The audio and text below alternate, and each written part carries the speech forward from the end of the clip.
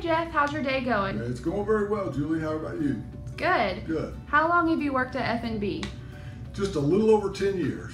And what do you do here? Well, I wear a few hats. I'm a commercial banking officer. I also manage the Moore branch. I'm a vice president for the bank. What is your favorite food? My favorite food would have to be pizza. Yum. In what ways does F&B specifically give back to the community? Well, I know in the Moore office we allow our employees and myself to be very involved in the community and things that are going on. For example, we just completed sponsorship and help with the Moore Youth and Family Services Cops for Kids basketball benefit. So we allow the employees and the officers to become involved in their community. What would you do if you didn't have to work today? I would probably be playing golf. What makes community banks different from mega banks? Well, once again, I can only speak for F&B, but one of the things that F&B strives to do is to put community members in their community. For example, I'm from Moore. I live in Moore. I'm a part of the Moore community.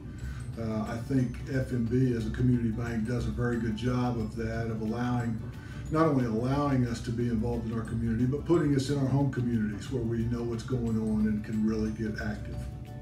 What is the last movie you saw? That would be Wonder Woman. I loved that movie. It was a great movie. It was good. What would you include in the perfect bank account? I think the perfect bank account would include interest on your balance. It would include refunds for my ATM fees. It would include You Choose rewards points. This sounds similar. It would include no fees for the checking account. It would probably be called a reward checking account. Hey. I think that would be the perfect checking account. Sounds like something we have. What do you know? It certainly does. What can always cheer you up? Talking to my son. Nice. Would you rather open an account online or in person? I'd rather open an account in person. Okay, last question. Okay. What is an advantage of being tall? Well, my son would tell you that the advantage of me being tall is that he can always find me in a crowd. That's perfect. Well, thank you so much. Hope you have a great rest of your day. Thank you.